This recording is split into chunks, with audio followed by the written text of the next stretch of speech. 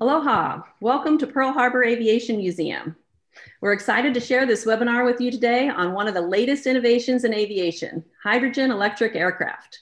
First though, I want to share some information and exciting news from the museum and introduce some of the educators here that help to keep our programs running. So behind the scenes, we have Ford and Eric, and they help to monitor our Q&A and our chats. So if you guys have questions for our guest speakers, please put those in the Q&A and we'll try to answer those questions at the end of the program or sometimes even during the program. And in the chat, we like to know where you're from. So to begin our program, if you can introduce yourself and tell us where you're from, we love to know that. And we often get people from around the world. So please do enter that location.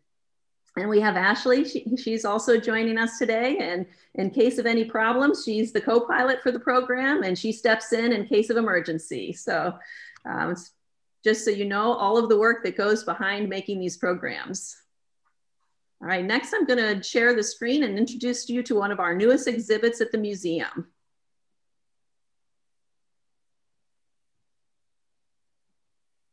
So you may know, or you might not know, but one of the Blue Angels has come to find its resting place at Pearl Harbor Aviation Museum. It's Blue Angel number 4.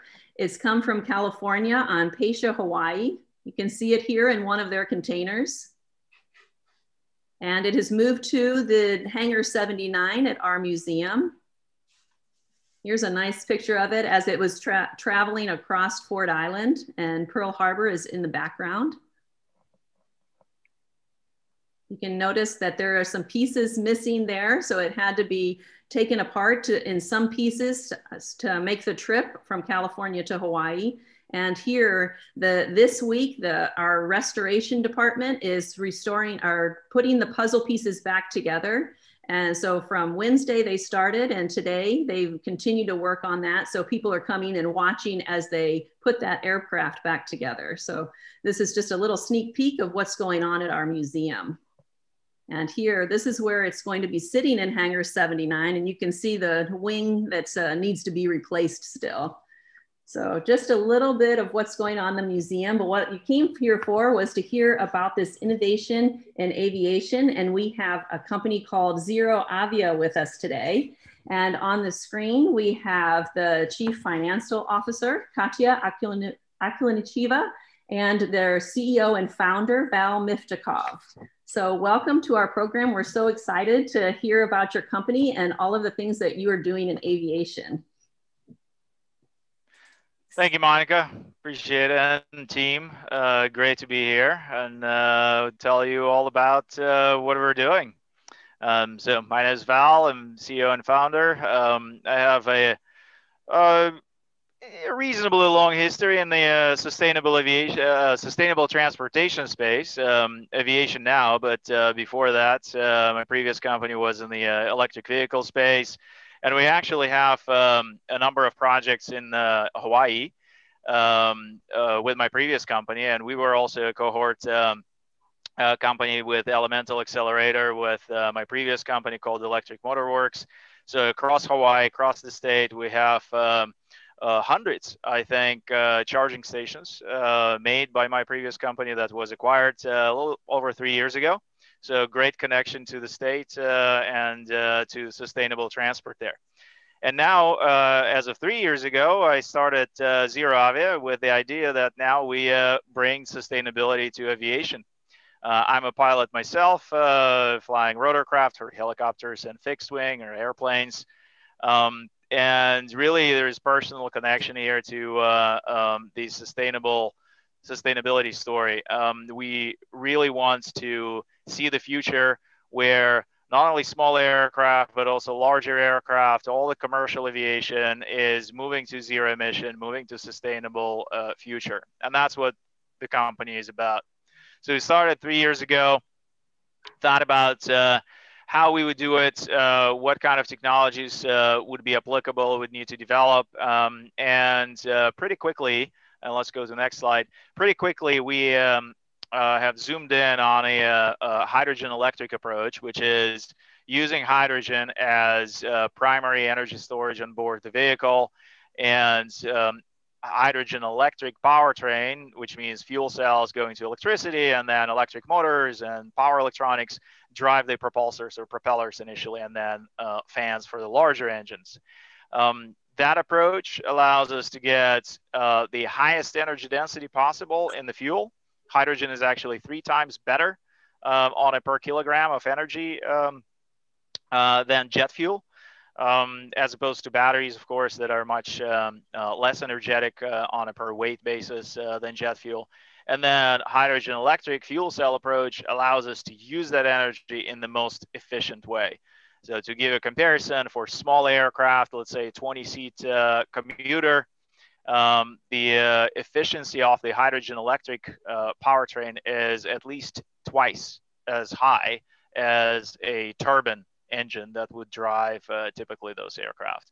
So we really think that the future of aviation across multiple segments is in the renewably powered hydrogen electric aviation.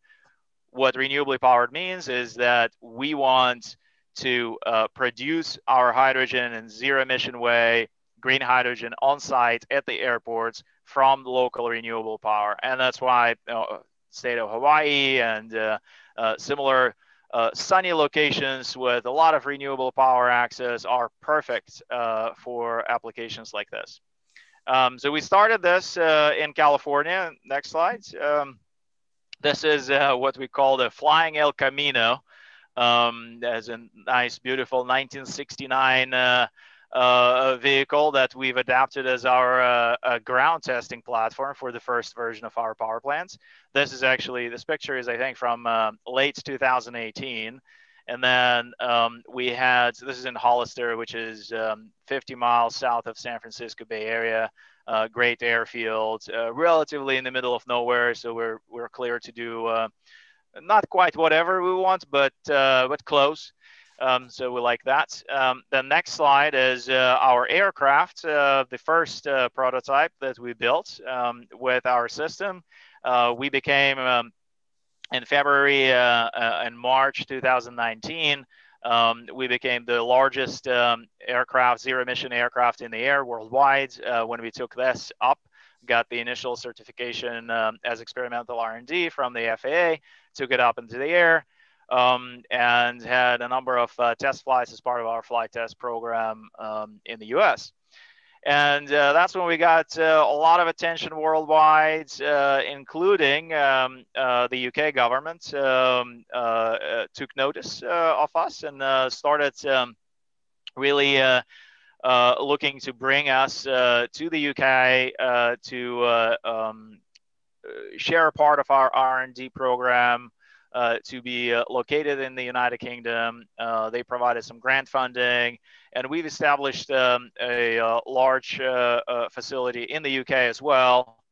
And I want Katya to talk more about it. She's actually based in London, so afternoon her Friday evening her time.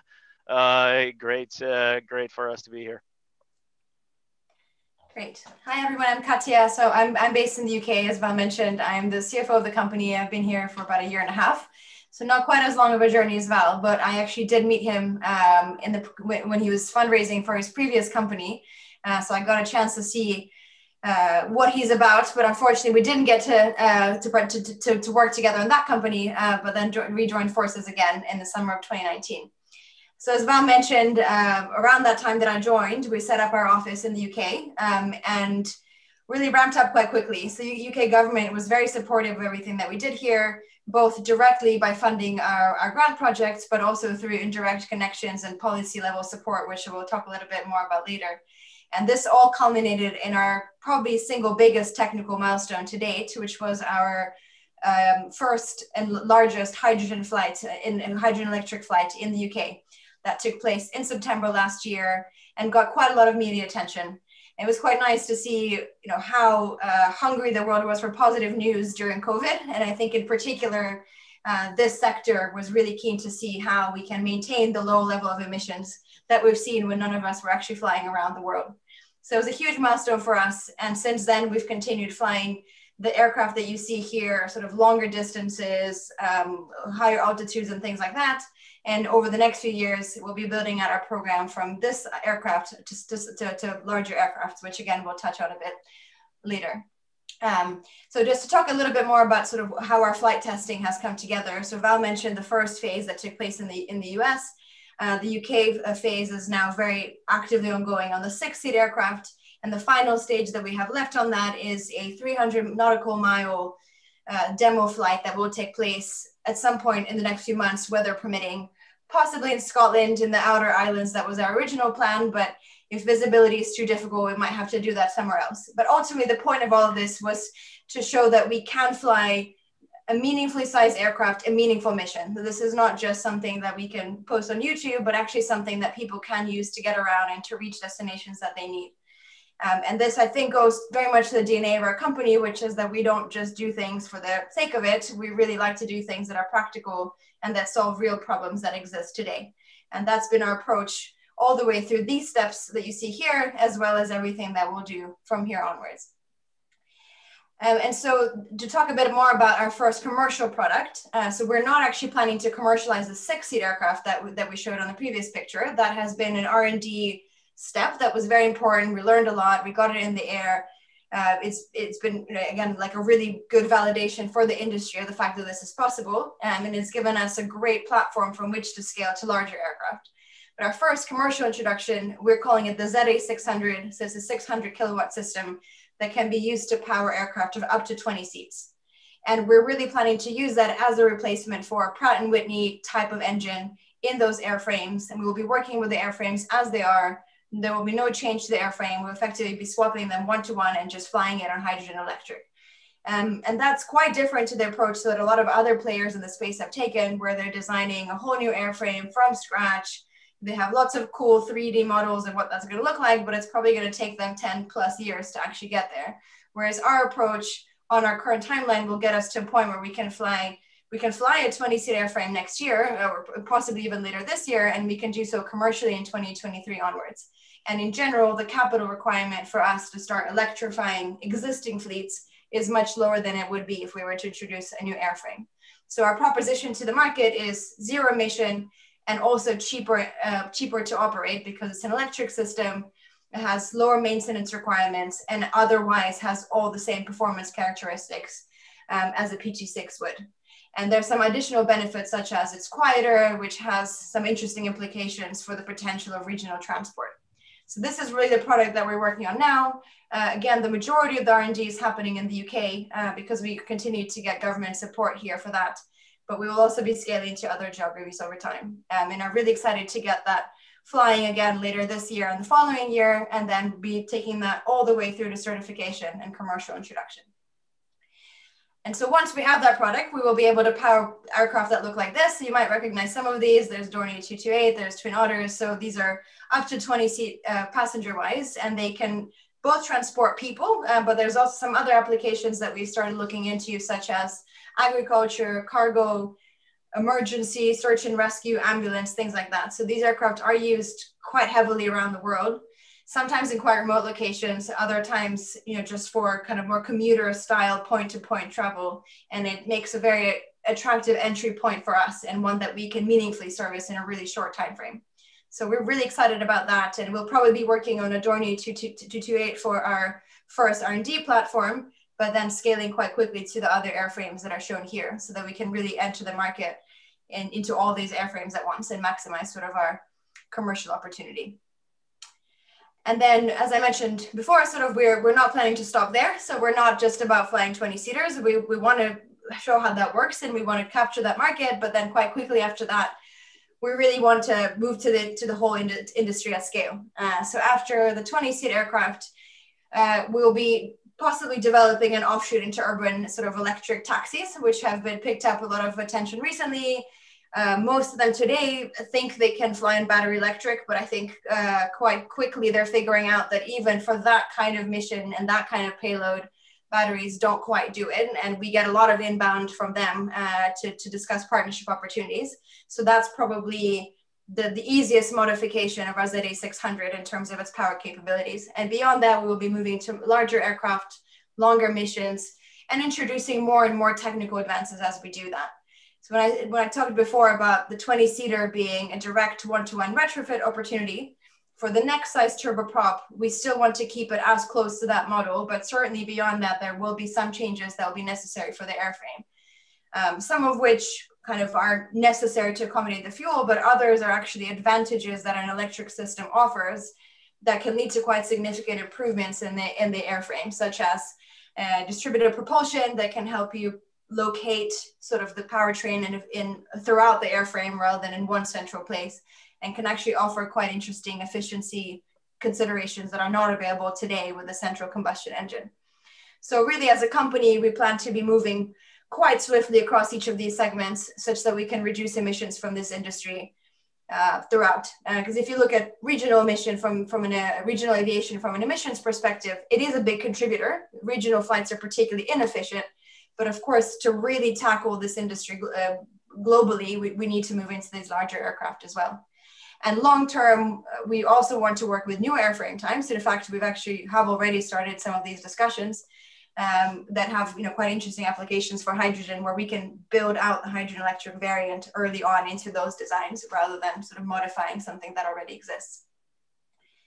And on our mission to go into long haul and also to sort of illustrate the point about the UK government support, we want to also talk a bit about Jet Zero. It's a sort of a group, a council that we've joined here in the UK by invitation from the Prime Minister, with the goal of demonstrating cross-Atlantic zero-emission flight by 2030. So this highlights a few things. One is just the level of ambition. So cross-Atlantic by 2030 is quite soon. Not many other companies have set goals like that. Is the other point to note here is we think of I think the only one or maybe one of two startups in this group. The other participants in the group are players like Airbus, Rolls-Royce, GKN, so really tens of thousands employee groups. And the third point is, the government here has been really committed and really supportive of us and has really put us at the forefront of this movement, all of which has been really instrumental to getting us to move at the pace that we have. So this is kind of one of our targets over the next few years to really get to this size aircraft and to this mission. And in addition to our work on the powertrain itself and the associated work on the airframe, we're also doing quite a lot on the refueling infrastructure side.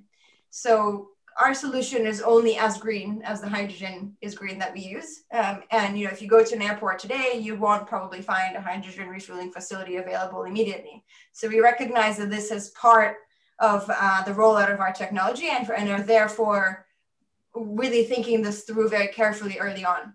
So at our UK facility, which is located at Cranfield University, where we've done most of our test flights so far, we already have our own hydrogen refueling facility. So this is what you can see in the pictures here. We are using renewable electricity that is generated near site, and we have our own on-site electrolysis production where we can produce whatever we need for our flight needs. And if anybody else happens to drop in on a hydrogen electric aircraft, we can also refuel them.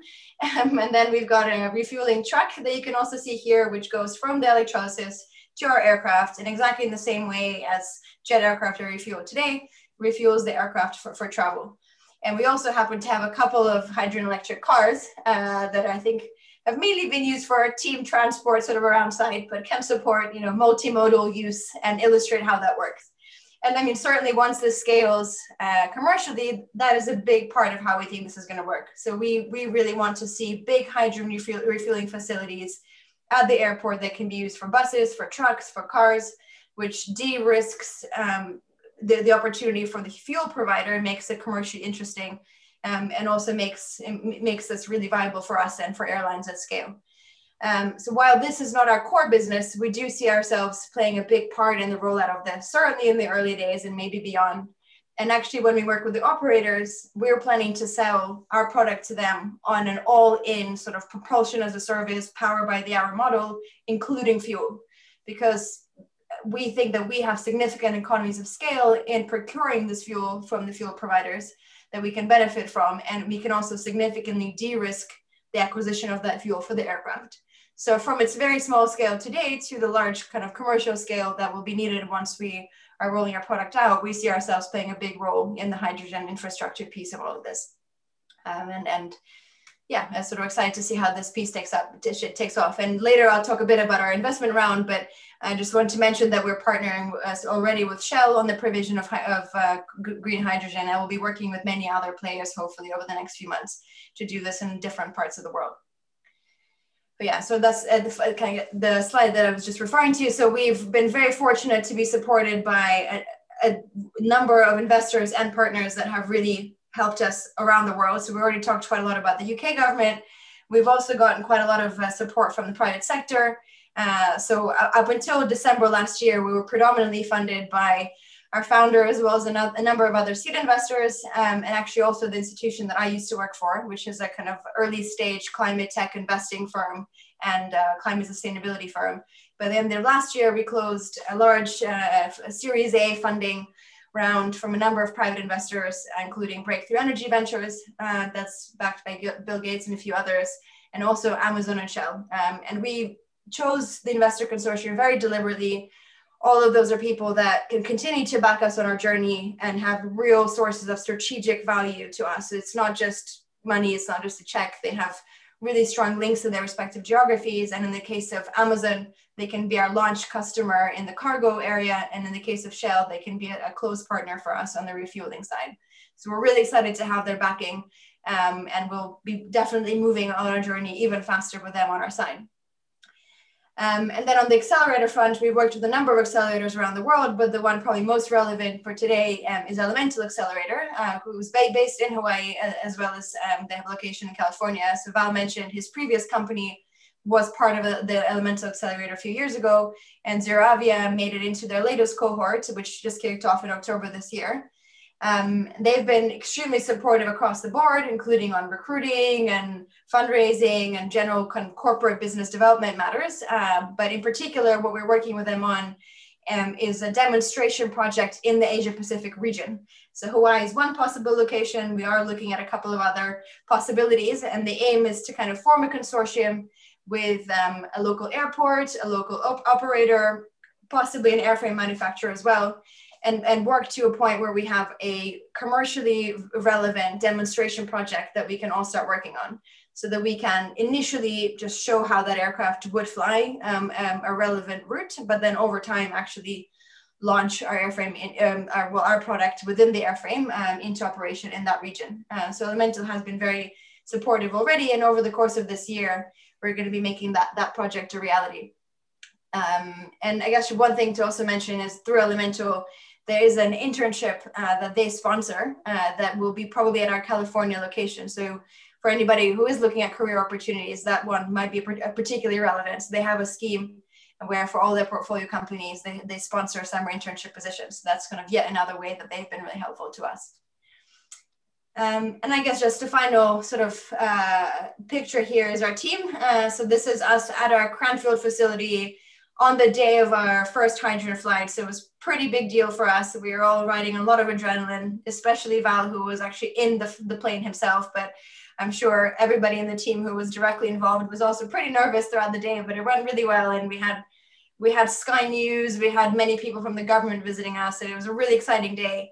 And despite lockdown and COVID and bad weather and all those things, we made it happen. And it was a really, really big moment for us. And I guess this also just segues us into sort of, how can you get involved and kind of what might a career look like for you here? I mean, I'm probably an atypical example in that I don't have a background in aviation. I had to watch YouTube videos about how planes work when I joined the company.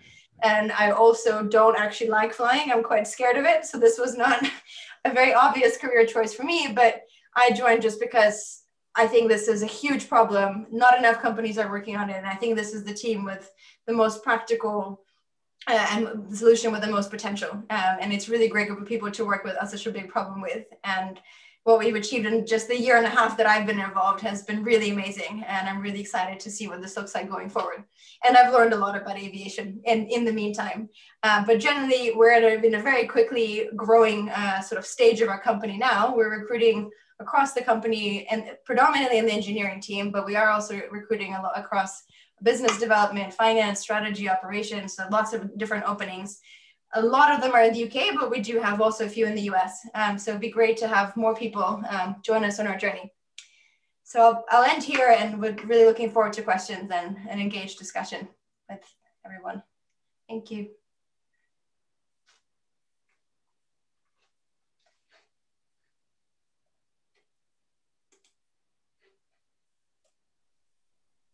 All right, I'm just going to take the screen back and we'll start with some of the questions that have been rolling in. But while I'm doing that, Val, maybe you can talk a little bit about your career path. I know that you started with you were a pilot and during your free time, pilot and helicopter, but you also have a background in physics and things like that. Could you talk a little bit about that, please? Yeah, of course, of course. Yeah, so I'm originally from Russia. Moved to the United States about 23, 24 years ago. Studied physics back there, and then studied physics here on the East Coast, and then at Stanford lab as well for about 5 years. It was in Silicon Valley when the dot-com boom was happening. And then, of course, you know, the bus side as well. But during the boom times, 98, 99, it was pretty crazy. And it was hard for me to understand how people can, you know, still study among all of this at Stanford. And of course, a lot of them were breaking out and starting the companies and everything. So that, I think, affected me as well and kind of created this push for the move on the business side. And I started a couple of companies early on, mostly in you know, more traditional kind of those days IT outsourcing space. Had offices back in Russia doing software development, this and that. And then the bust caught up to us a little bit, and that's when I joined McKinsey & Company. The global consulting firm. Had a lot of fun, lots of different projects worldwide. And actually that's partially why I left McKinsey. I found myself at some point doing these 2-week around the globe sort of flight tours, right? Multiple clients, Asia, Europe, United States, and I had to, as a partner, I had to kind of go around and visit all the teams, all the clients, and was a 1K member in the United and all those things, and lots of carbon footprint for sure. And didn't want to continue that. That's when I left McKinsey, joined Google. Done a lot of interesting things there as well, including working with Google X team on various things. And at some point decided to go back to entrepreneurial side of things, and that's when I started my previous company, the electric vehicle company. The pilot, the aviation link was actually, you know, while I was at McKinsey, one of the vacations, went to Hawaii, you know, took a helicopter tour with Blue Hawaiian. They had some crazy ex-Vietnam pilots that were piloting those helicopters, and the guys just took off, and like, hey, I got to learn how to do that. So I came back and enrolled into a school, and that was, I think, 2006. So I got my helicopter license first, and then after I kind of explored the entire California on a helicopter, I realized that actually to move from A to B, you need an airplane license. And that's how I got the airplane license. But the whole aviation thing started from Hawaii, actually. Wow, what a great connection. I love how your company and how you and Katya are so inspired by trying to solve problems. You mentioned you're trying to make quieter for regional transport. You're trying to reduce greenhouse gas emissions, decarbonizing flight. And it seems like your technology is advancing, but it seems like the limitation is not with the technology, but with something else. Can you explain a little bit about where your limitations might be in your goal to? Yeah. So yeah, the limitations. Well, let's call them challenges. Okay. Yeah, that's better. There are, of course, challenges. Yeah, there are, of course, challenges with bringing new technology to aviation, to any segments really, but aviation in particular, given the regulatory environment and the performance requirements and whatnot. What we like about this approach, the hydrogen electric approach, is that there are no new fundamental physics improvements or discoveries needed to make it work, right? So in some other areas, like battery electric, for example, you need some pretty strong fundamental discoveries to happen in material science and so forth in order to be credible with applications in larger aircraft. And larger means, even 10, 20 seaters, even for a couple of 100 miles, already stressing it out, right? So with hydrogen electric, you don't have those types of limitations or those types of challenges on the fundamental physics side. But it's a lot of engineering, right? So engineering challenges include it's still much heavier than a turbine. So we're working quite a lot on that, both on the power plant side itself, on the fuel cell system, but also on the fuel storage, right? Especially our initial commercial product will be based on the compressed gas storage, which means heavy tanks, very sturdy but heavy composite tanks. So weight is one of the primary figures of merit for aviation applications. So really paying attention to that, looking at different technologies. They're trying a lot and working on improving that side. Outside of the technical domain, or close to the technical domain, is the regulatory side of things. And I saw some questions sort of coming up on the Q&A side, on the regulatory sides, the certification path, and all those things. So we, of course, been working with FAA and CAA for the last couple of years already. The Civil Aviation Authority in the UK is actually a formal member of our consortium of the projects that we have with the UK government. And having the direct government support helps in prioritizing our project at the right level with the regulators. So we have pretty productive relationship. And the certification basis that we're looking for is a variation of the sort of R33 engine or power plant certification, type certification, and then STC supplemental type certificates for specific airframes.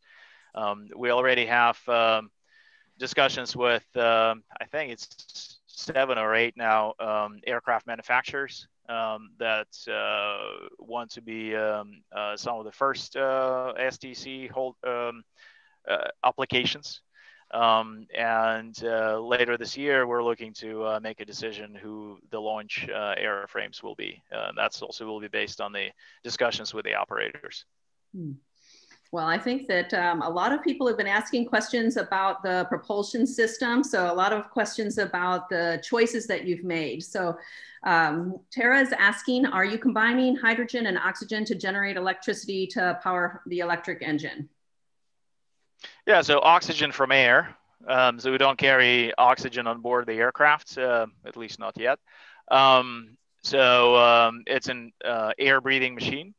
So the way it works is part of the system is the air compression subsystem that provides compressed air and oxygen to the fuel cell to operate. And then hydrogen and oxygen combine and produce electricity and water. I had a question from an audience member who couldn't participate in the show, but was wondering about the choice of hydrogen over other gases like ammonia. He said ammonia is not as explosive as hydrogen, has more free hydrogen than hydrogen itself. So why did you choose hydrogen over other gases like ammonia? Yeah, so ammonia is a liquid at room temperature, which is good. And the weight fraction is, I believe, somewhere between 15 and 18%, depending on the density and all that, and the tank structure, which is significantly higher than compressed, although not as much higher. So we are getting to about 12% mass fractions today with compressed gas. So it's getting close to the ammonia densities, and with eventual move to cryogenic liquid hydrogen, it will be easy to surpass that. Now, ammonia also has some disadvantages. It has extreme toxicity. Leaks of ammonia as fuel on board the aircraft will be quite catastrophic if happen. So from the safety perspective, it could be actually much more complicated to push through on board aircraft than hydrogen. Mm-hmm. Another question about the hydrogen, green hydrogen. Gigi is asking if you can comment on the logistics of green hydrogen, for example, how to compete with the existing demand, which is not yet up to production. Yeah, let me try to answer. Not sure I understand fully, but our approach is on-site production at the airports, yeah, with local renewable power, which eliminates the need for transportation of fuel from central production facility to the point of consumption, and actually makes it possible to use airports that are generally located in the intersection of freeways and major transportation hubs as they are. Could be good nodes for the hydrogen refueling infrastructure, even for the ground applications, right? But if you look at any airports, with the amount of fuel that it consumes, if it has any kind of commercial traffic, there's very, very high concentration. So the scale of production immediately makes sense for on-site production, and that drives cost quite a bit down. A related question, you talked about it a little bit about how you are partnering with other companies and you have heavy composite tanks, but Rob was asking that that there's US has hydro cars and the fuel stations are somewhat of a concern. Is there any other things that you are doing to solve the safety concern problems? Yeah, of course. I mean, the regulators, of course, looking at this, and we're looking at that as well. We have activities around the safety side, both on the ground-based installations that we have. Right, Katya highlighted some of the pioneering groundwork that we're doing, and also in the air, of course, and the fact that we have flown actual aircraft in both FAA and CAA jurisdictions means that at least from the experimental R&D perspective, experimental aircraft certification perspective, the regulators were happy with the approach that we were taking, which in Europe is quite a high bar already for experimental aircraft, partially because the regulators are more conservative, and maybe part of the reason is that a higher population density, more complex airspace. We're 30 miles north of London city boundary, and we're next to multiple large airports with complex airspace. So people care. And we had very significant safety reviews and system reviews with the regulators. We have one more question about propulsion, and this one is from Chip. He's asking, what is the weight of the fuel and tank as opposed to traditional aviation fuel? I'm concerned about the hydrogen under pressure is too dangerous. What about solid storage materials such as boron instead of compressed gas? Yeah, so well, on the weight side, so two parts of the question, I guess, weight and the safety and metal hydrides type storage. So on the first part, on the weight, the way to think about it, which is it makes it easier to kind of understand the trade-offs, is that for the first commercial introduction that we're planning with a fuel cell system and compressed gas storage, we'll be able to deliver half of the max range of the aircraft. Right. So typically those aircraft that you saw Katya going through, the 10 to 20 seat aircraft, they're designed for about 1,000 miles of range. We'll be able to get to about 500 miles of range in those aircraft, while preserving their passenger capacity, right? So 10 to 20 seat capacity. The engines are heavier, but some of the other elements are turning out to be about the same weight as the jet fuel. And there is efficiency calculation that goes in, like I mentioned, twice as efficient on hydrogen electric compared to the jet fuel. So all of those factors play into it. So it's not a simple apples to apples comparison, but generally works out to about half the range with the same max passenger payloads. Then on the safety side, actually compressed gas storage is probably going to be the safest part of the aircraft and the most structurally sound part of the aircraft in any kind of event. And this has been used in so far about 100,000 vehicles on the grounds. Most of those vehicles are various material handling equipment that are used in warehouses around the world, Amazon and Walmart, probably the largest users, but are really everywhere. And then about 15,000 cars in operation with unqualified operators, right? Regular people driving those cars, showing up at the fueling stations and handling 700 bar hydrogen refueling. So there has been a lot of safety systems and safety protocols that are already designed, put into practice on the grounds. And of course, we're leveraging a lot of that.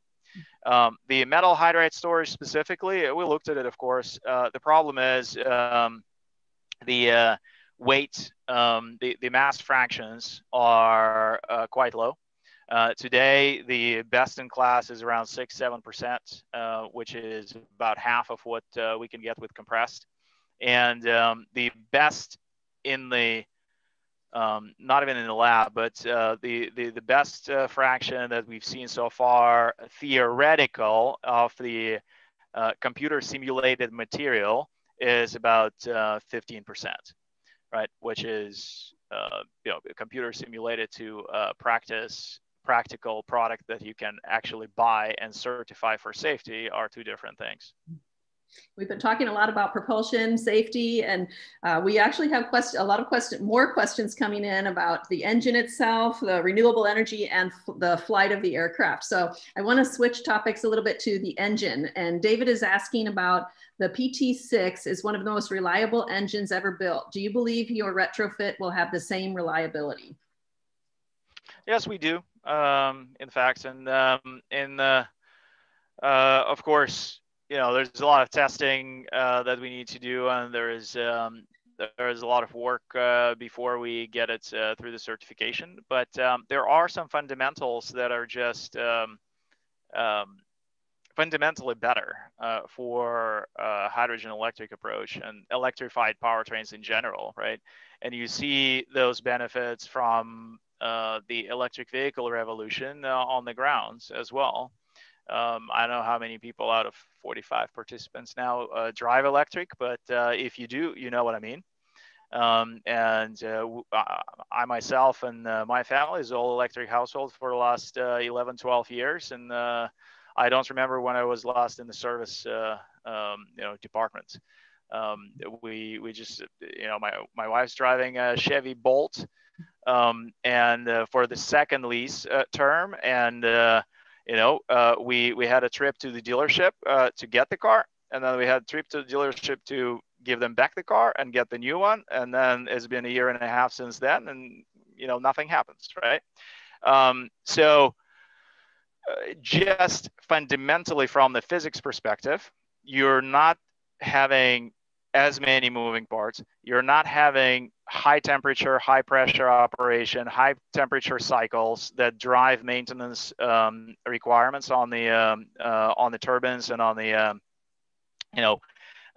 generally internal combustion engine. So every time you start up that PT6, you have a 1000 C thermal cycle that goes up and down, and that creates tremendous amount of material stresses. And to the point that these days, the modern turbine engines, they have to be produced, the larger ones, not VT6, but larger ones, from a single crystal of material, the turbine discs, right? Otherwise, they can't withstand the stress. So all of that stress results in higher maintenance costs. All right, a couple more related questions to this is, are you planning to have the engine retrofitted into piston-powered airplanes?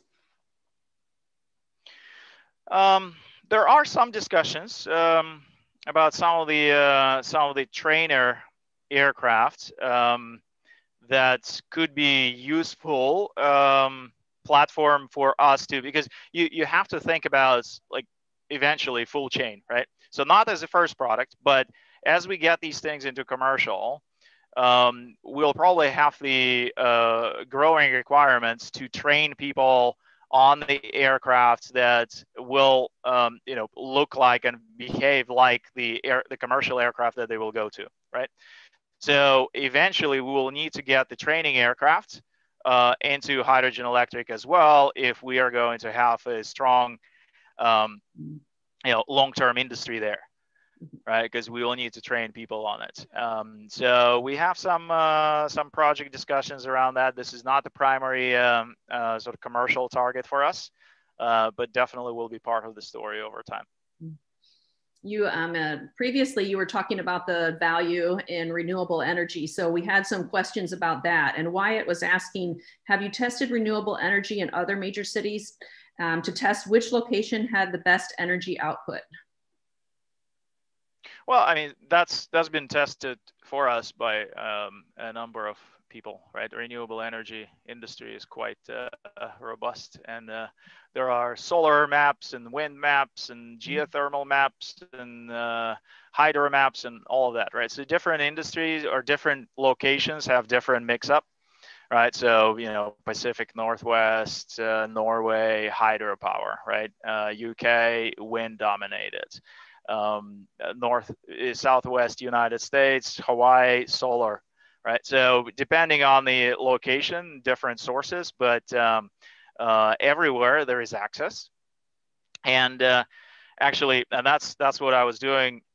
A big part of what I was doing with my previous company was actually not just charging stations, but the whole point was smart charging of electric vehicles to map the demands into the intermittent supply of renewables. And the major problem, and Hawaii actually was the first to discover it, right? And then, California had it, and then it rolled sort of through various areas. The major problem with increasing solar penetration, increasing wind penetration, is the ability to absorb intermittent power. And without storage, the grid today doesn't have, for all practical purposes, has zero storage, right? Everything that's produced has to be consumed near instantaneously. And that's a big problem for renewable integration. And that was the whole point behind my previous company, that we saw the opportunity in these millions and billions of vehicles, eventually electric vehicles, providing that balancing service, that you can time the charging, the consumption, to the right production time when the sun shines and wind blows. Same thing can be done with hydrogen electric aviation, right? So hydrogen production from renewable power is effectively one of the perfect ways to store energy, right? So we need to use that energy anyway. We need that energy, and then we have gas, hydrogen, as an interim storage that we can then use in the aircraft. And that way we will actually be able to integrate much higher renewable content into the energy mix worldwide, across all industries, right? And especially for places like Hawaii, where, I don't know exactly what it is now, but back in the day when I was doing the smart charging project, there were already regulations against putting more residential solar in Hawaii because of the constraint for how much grid can absorb. Mm-hmm. So Matthew is asking, he is an operations manager for a major US airline. And he said that you mentioned sustainable ways of developing hydrogen refueling at small and mid-level airports, utilizing these renewable sources. So what about larger airports? Yeah, great question. Great question. I mean, these things do scale. Okay, if you and we looked at some of the hypothetical at this point, but sort of scaling parameters for large airports and how much surface area we would need for example, for production plants in order to supply a larger airport. And actually, the amount of space that you need to take with the production facilities are similar to the amount of space that is taken today by fuel processing facilities that you already have at major airports, at larger airports. So you do have fuel storage. Some airports have refineries even working for them nearby.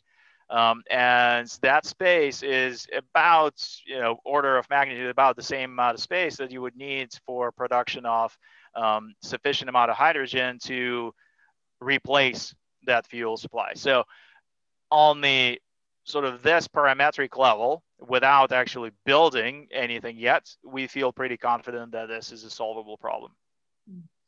Some questions about the flight of the aircraft. Kyle's asking, what are the difference in piloting these aircraft compared to traditional power plants? Yeah, actually, not a lot. So there's much quieter inside, and I'm basing on the actual experience in the 6-seat aircraft that we that I actually flew across these two prototypes. So because you don't have the engine vibration and engine noise, right? Especially compared with the piston engine, it's relatively silent. Yeah.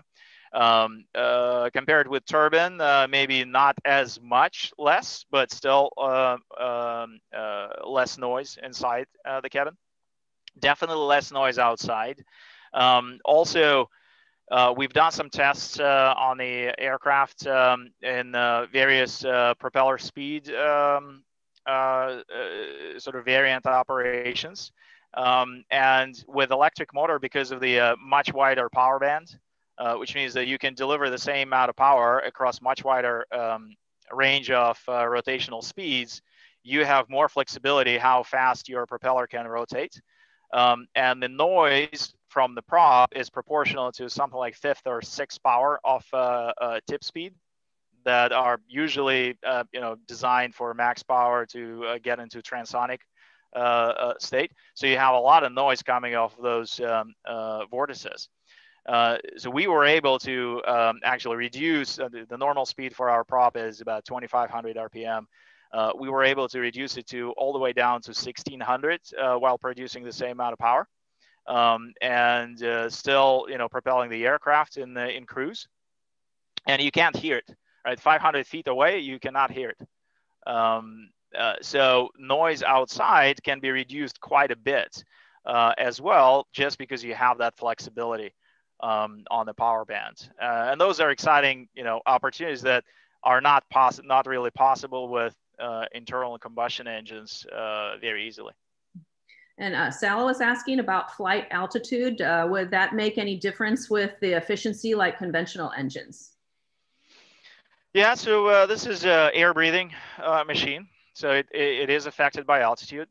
So the way we do it is, we size the system so that's flat rated to a certain altitude, and then you have sort of degradation of performance, just like a turbine engine would or a piston engine would.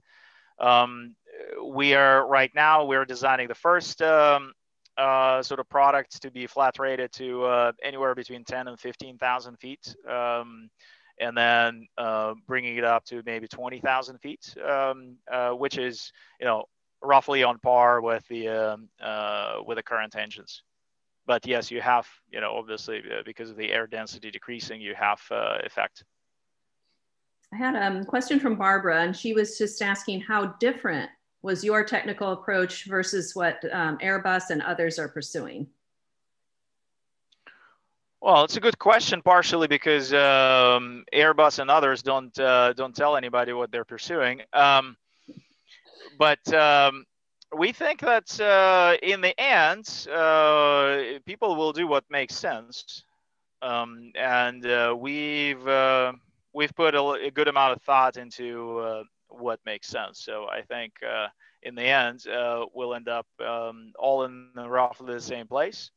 You know, we started couple of years ago. We want to work with aircraft manufacturers like Airbus, so it was only good for us to see them publicly committing to hydrogen and coming up with the concepts of new aircraft for hydrogen operation, which is over a longer period of time, it will be necessary, right? So we can repower existing types of aircraft up to certain size and up to certain mission length, right, or stage length. Yeah, and generally we think we can get to in a pretty reasonable way. We can get to maybe 100 seats and 1,000 miles, right? So with the existing aircraft types. Beyond those, right, larger and or longer would require aircraft redesign. Yeah, because you need more volume and maybe you need to change the wings and this and that, right?